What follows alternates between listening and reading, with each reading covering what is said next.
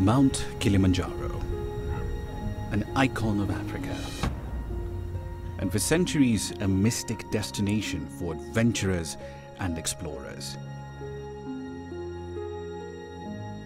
In this series, CCTV Africa will attempt to take you to the top of this beautiful and dangerous mountain and look at what makes it such a draw to so many people around the world each year. Kilimanjaro is many things to many people. It's a fragile ecosystem, and it's also a place of work for the thousands of people who live on its slopes. It's a journey of stamina fraught with hazards and extreme conditions at every turn.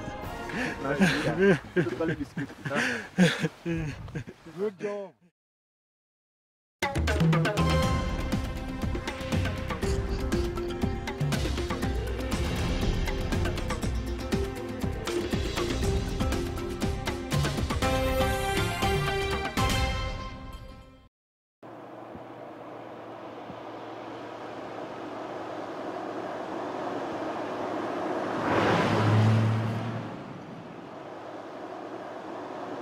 Somewhere out there, there's Mount Kilimanjaro waiting for us to get on it.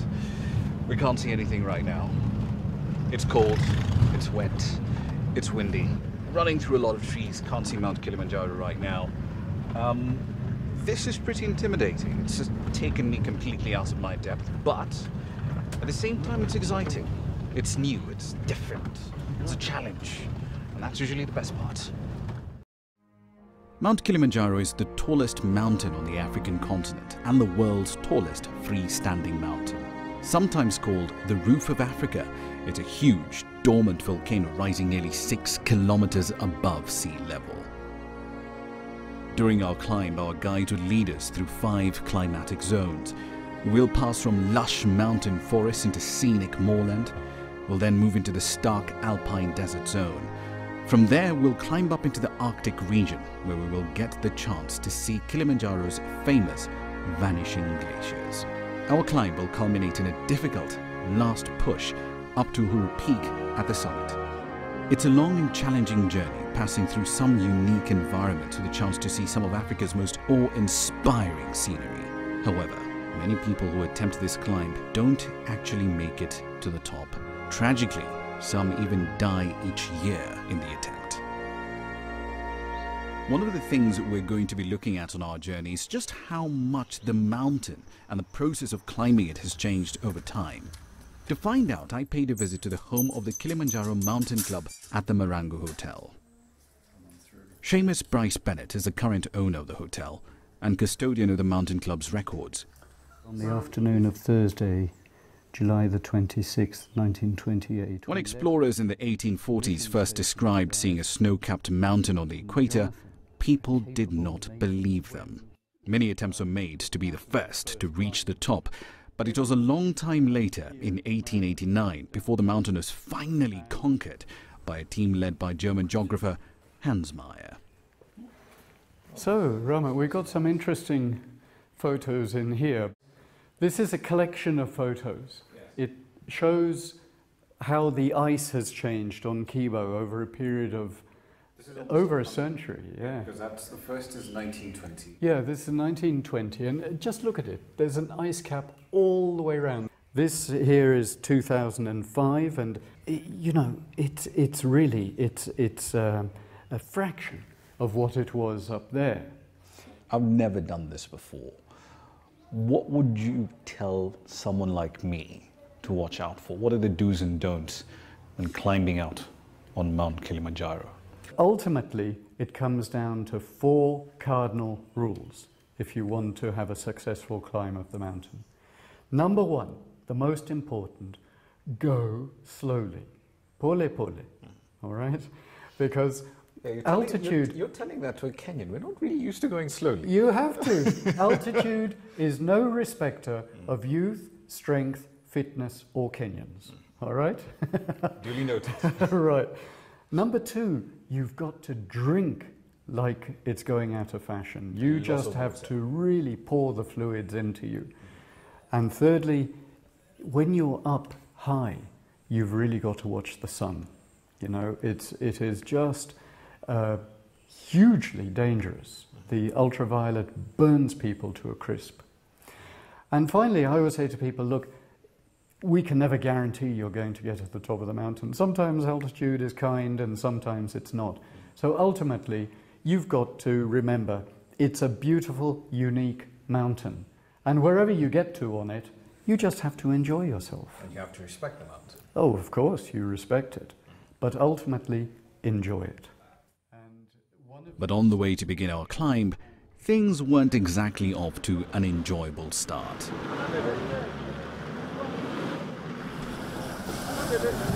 Right, so we haven't even gotten to our first starting point for the trek yet, but this should give you an idea of the sort of challenges we have to deal with. The roads up here are so bad, the bus carrying our luggage is actually now having a problem getting through the mud. Where we're standing now, this isn't particularly bad, but as you go up the road, it gets a lot worse. You've got ditches on either side of the road and some really soft mud, very sticky, very nasty to drive through.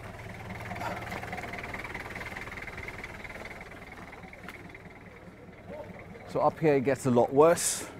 Deep ruts on either side of the road, very narrow, and that isn't going anywhere anytime soon.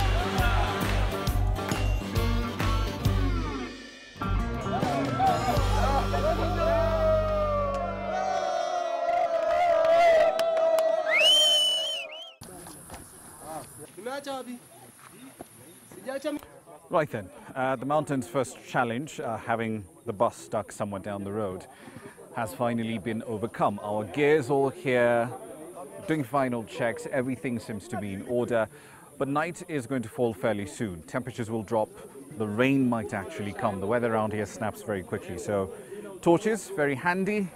Rain gear, in my case a poncho, also very handy. It's one thing to talk about climbing the mountain, it's another thing to actually do it.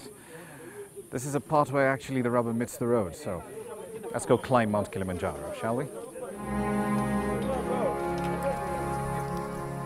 After much preparation, we are finally on the trail that will hopefully take us to the top of Mount Kilimanjaro. The first day and a half of our journey will be through this lush, thick mountain forest. It may be one of the wettest parts of the mountain, but it contains an amazing variety of unique plants and animals. It's an otherworldly environment filled with ferns and mosses and enormous trees draped in bearded lichens. In the 19th century, Kilimanjaro was a key destination for botanists and plant collectors from all over the world. Several species, such as the impatiens kilimanjari, cannot be found anywhere else on Earth.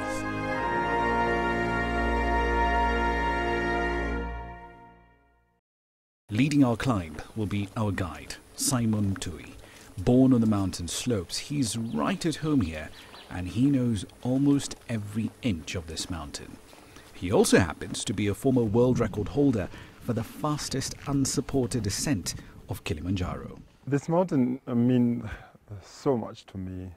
It's a mountain that I've seen it, I've playing around it, I've climbed it. I've seen people from all different backgrounds come and climb the mountain.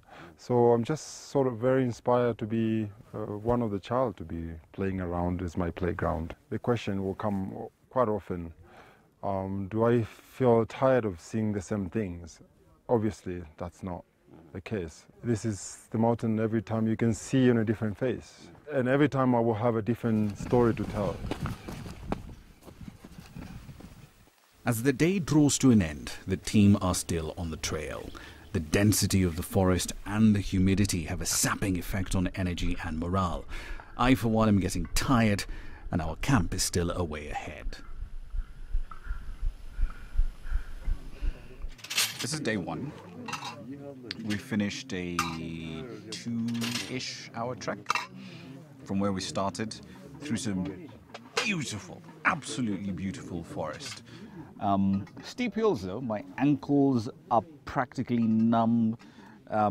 Feels like there's a whole bunch of ants that decided to crawl up my thighs and just, nibble on them. But by morning that should all be gone.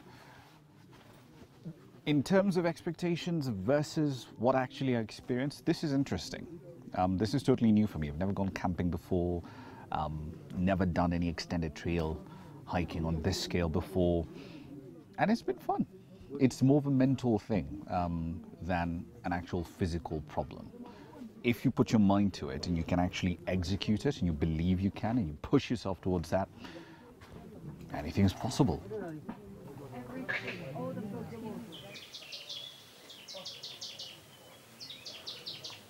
Early morning in the forests of Kilimanjaro is a magical time. As the sunlight clears the mists away, our journey up Africa's highest mountain continues. First night ever for me under canvas was pretty interesting. I mean, you look at these tiny little tents and you don't think a lot can be done with them, but they're actually quite comfy once you sort it out. Blanket, thermal blanket at that, decent mattress, nice cozy little sleeping bag, job done. You'll be out before you know it. Today's climb will be a very intense one. As a crow flies, you're going to cover about 8 to 10 kilometers, which isn't a lot, if the ground is flat. The problem is today, we're going to be gaining about 700 meters in altitude in one day. Normally, it's recommended that you do not do more than 300. And we're going to try and push ourselves to actually double that and exceed it quite a bit. I do hope my legs are up for it, but we'll see.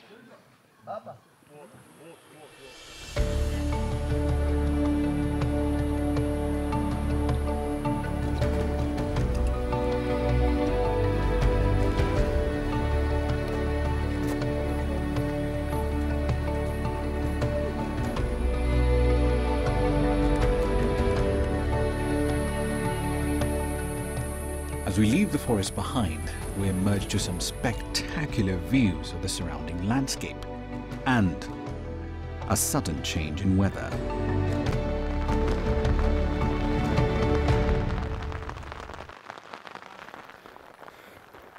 It's absolutely bucketing down. But the good news is, despite being wet and all the challenges that poses for shooting in this absolutely torrential rain, we have more or less cleared the forest. Now we're entering the moorland, stage 2 as far as vegetation is concerned on the mountain. But this isn't time to celebrate. The Shira Plateau is still ahead of us. We've still got a lot of ground to cover, roughly 500 meters of elevation from where we are. And after that, and only when that's covered, can we finally get to our camp for the night.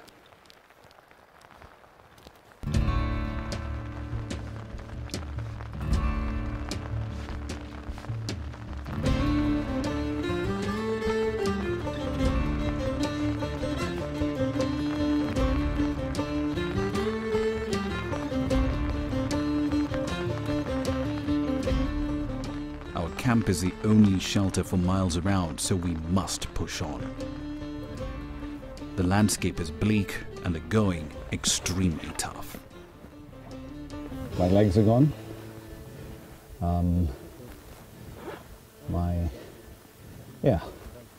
Generally that's it, exhausted. And we still have a lot more to go.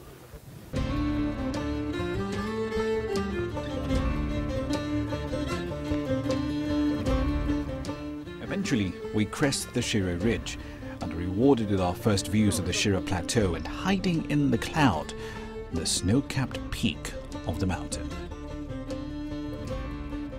Our camp is also in view, and a final effort gets us to shelter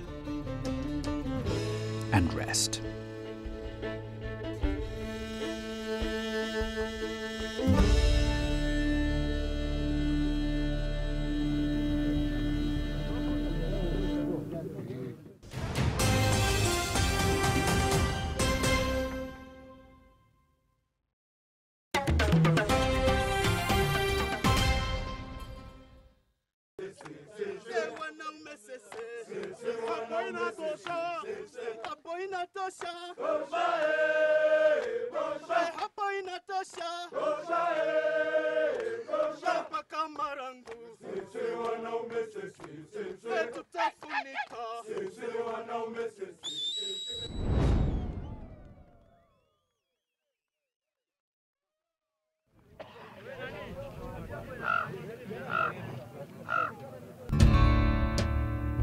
For the next 2 days, we relentlessly continue our trek across Kilimanjaro's stark heath and moorland.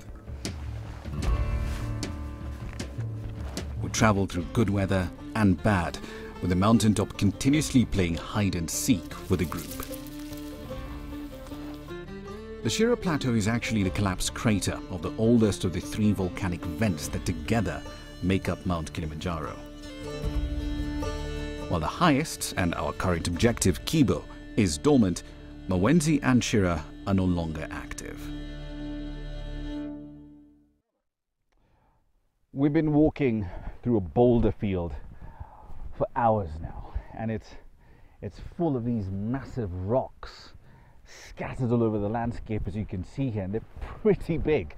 I mean, the sheer size of these things is amazing. 30, 40, probably 80 kilos in weight. And just imagine, we're about 10, 15 kilometers maybe from the peak of Kibo, and the force required to move something this big, or 80 kilos of this, from all the way up there to down here is enormous. But here's what's really mind-blowing. Imagine how much force is needed to move that.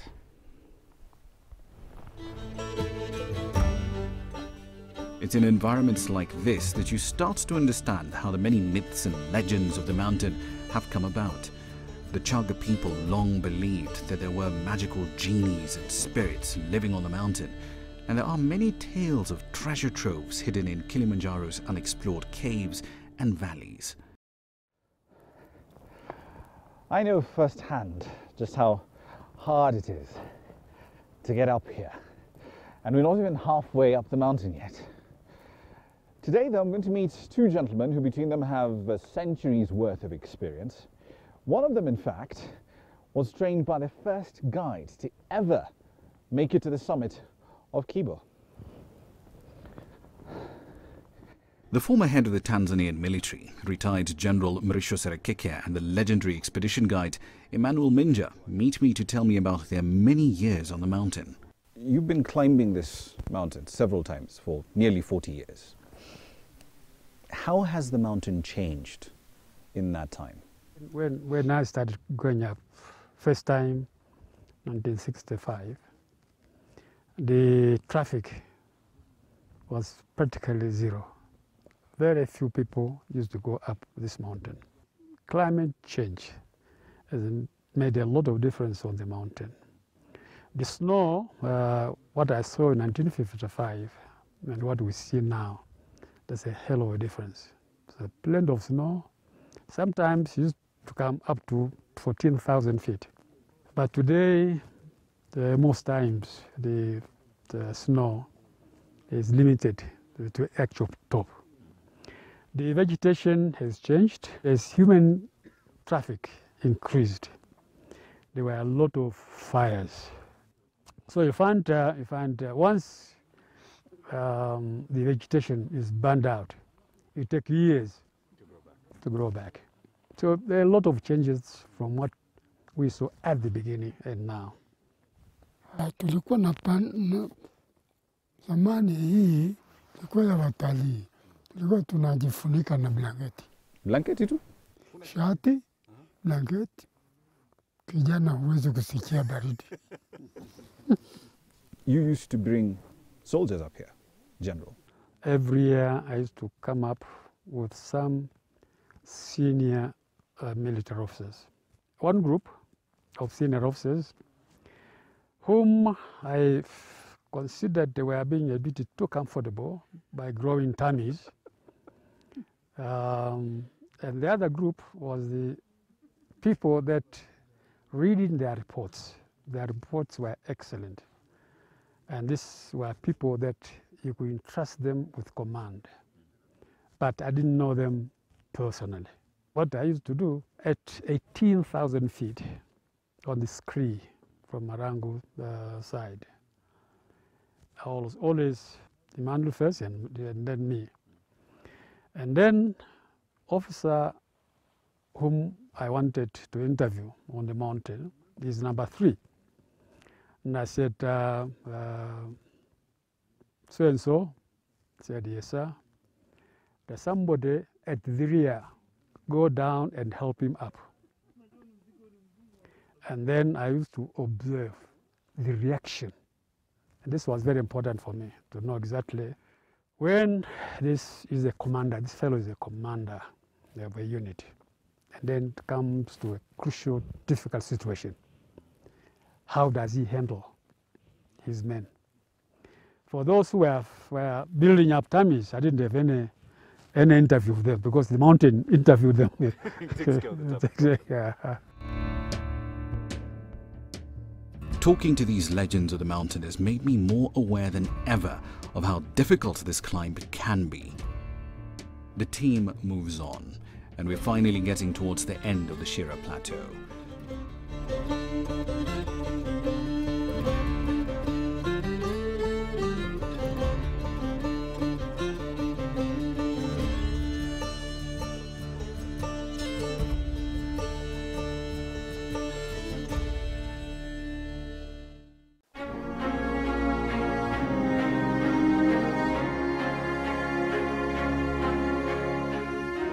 We're making progress in our mission to get to the top of Mount Kilimanjaro.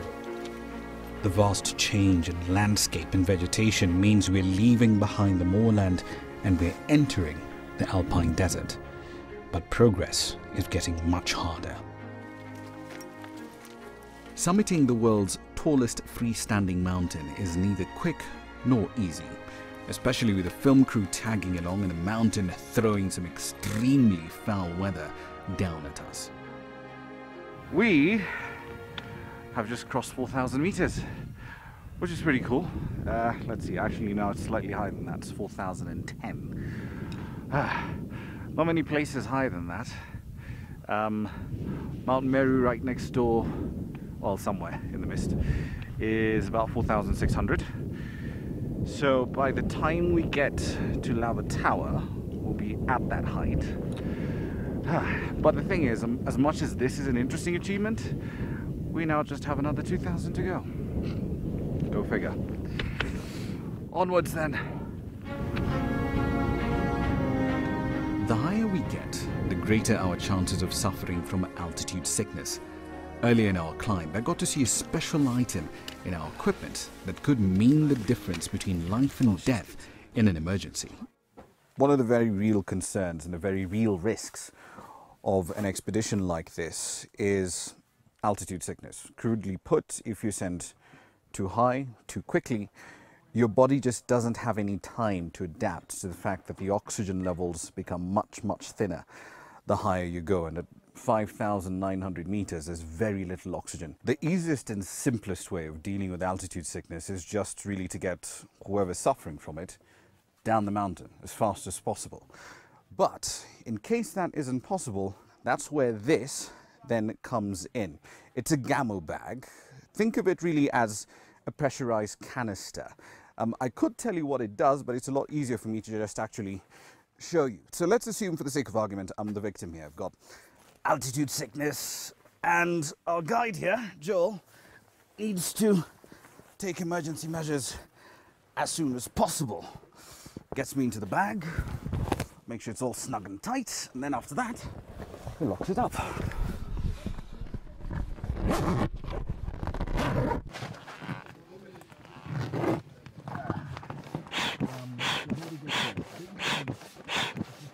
Basically, it's a sealed chamber.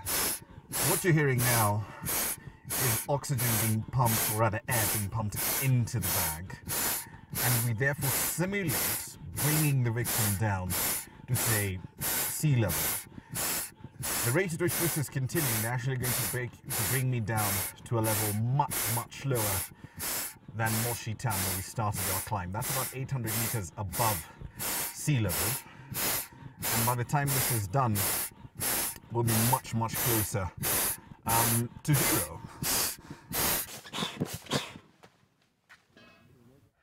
once this is inflated and it's up to pressure, it's actually quite comfortable. The pressure does build up fairly rapidly.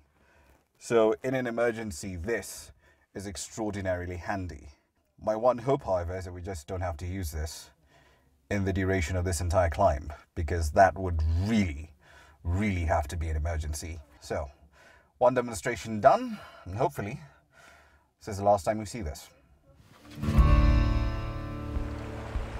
Back on the trail, the cold and the rapidly changing weather makes for tough going.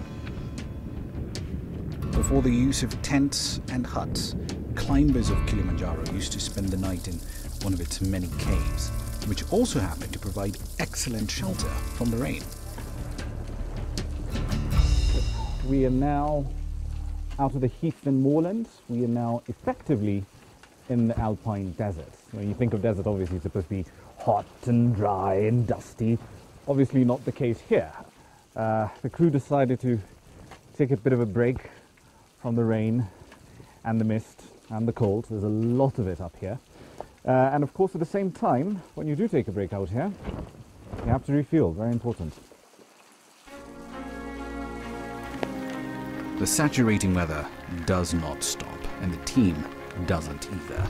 We have to make it to Lava Tower in good time if we are to get to our camp at the base of the treacherous western breach by nightfall.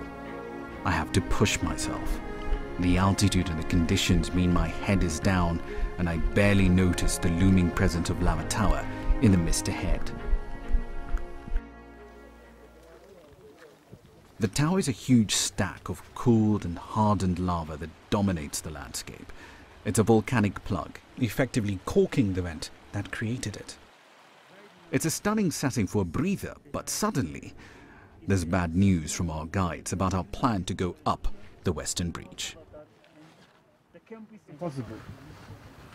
It's impossible to go there. Let me explain what's going on here. Tom, our producer, and of course Joel, one of our guides. Our original plan was to move from here, the Lava Tower camp, and then head up there to the Aru Glacier, and then finally use the western breach. It's the most challenging way up the mountain. But the weather's been particularly bad. It's raining. We've actually come in a bank of sleet to this particular camp. And Joel's telling us that simply isn't safe. He's recounting incidents in 2002 where a porter died. In fact, sometime in September, October, a tourist also died going up the exact same route. So, yeah, we'll have to change our plan. We crack on and leave behind the imposing wall of rock and ice. Our new route to the Barranco camp actually now takes us downhill. And although it's now a race against time, the beauty of the valley we descend through isn't lost on us. It is a long and punishingly fast descent into camp. I am in agony. My back simply gave up and my head is swimming. I'm helped to my tent with the worst fears going through my mind. This really could be the end of my journey. If nothing changes by morning, the team will have to continue up without me.